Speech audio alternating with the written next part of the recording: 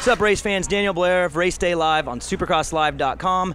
Cooper, I know you get asked the same questions probably 100 times today, but let's have some fun. What'd you do for Christmas, New Year? I mean, there's so much pressure coming into the race, but let's take it back a few weeks. What'd you do to get through the holidays?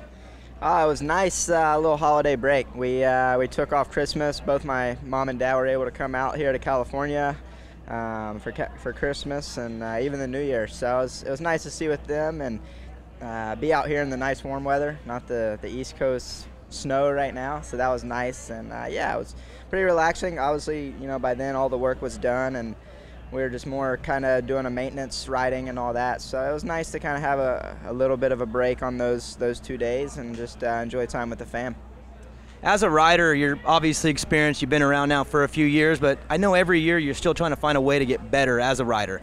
What'd you do this year maybe to improve? Corners, jumps, whoops? Is there something that maybe you did that said, hey, I'm going to make this a weakness in my program, maybe a strength now? Yeah, you know, that's the plan every year, is to work on your weaknesses. And for me, last year, to be honest, I wasn't prepared. I mean, mentally, physically, bike adjustments, and, you know, it showed. So this year, that was our whole game plan. Obviously, I came in hurt, so I didn't actually ride till November 6th was my first day back. So we had a brand new bike this year, and they did a lot of great testing with it. So when I hopped on it, it was we just came up with a game plan and said, hey, let's make this thing comfortable for me. And so that was one of the things we really worked on. And then fitness was another. I felt like I needed to be in a lot better shape. So me and Swanee worked hard this off season, and yeah, we just worked once again. This new start system, I think starts are typically my flaws, so that was something we really worked on, and I really liked the great. So I feel like starts were holding me back a lot, and I feel like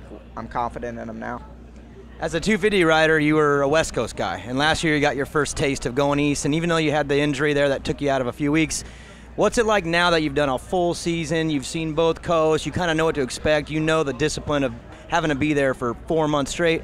How different is it now that you know what to expect instead of wondering, like, man, how is this going to go? Yeah, it's just a nice, comforting feel. Mentally, just knowing, hey, the guys I'm racing, the way the series works, you know, the longer main events. For me, I was learning a new team as well. So, yeah, it was a lot to learn last year, and I think, you know, unfortunately I missed 4 or 5 races last year, but I was able to get a taste of the full year and the grind and what it took. And, yeah, I like it, man. I enjoyed going to new places and checking out new stadiums and riding some rut tracks. So, yeah, it was cool to do, and like I said, this year I think just that comfort and knowing what to expect has already helped me out tremendously. I mean, even today my nerves are calm compared to last year. I was antsy and all nervous. So yeah, it's cool to be back here racing again, but this year in a much comfortable, more environment.